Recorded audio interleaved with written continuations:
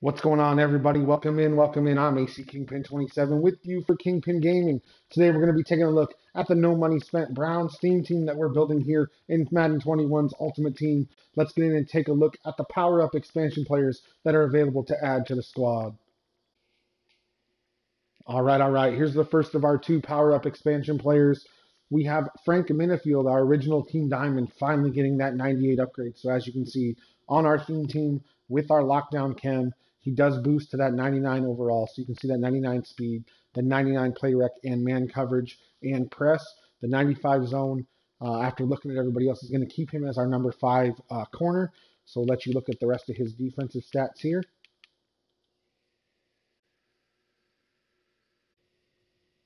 And the second of our two upgrades today, as you can see, defensive tackle Sheldon Richardson got a 98 overall upgrade here, so that boosts him up to the 99 on this Browns theme team.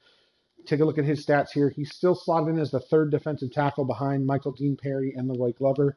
So let you look at the rest of his defensive stats here.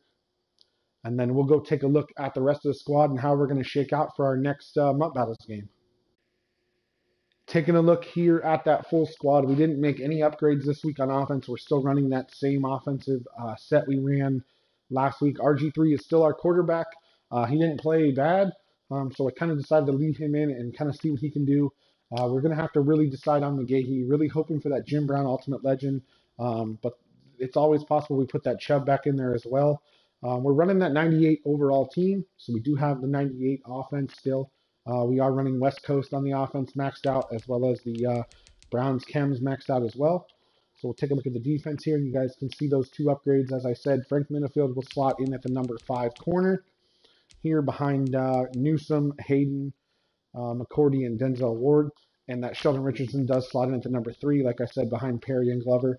So those were our two big upgrades this week. Just backup upgrades, but upgrades nonetheless.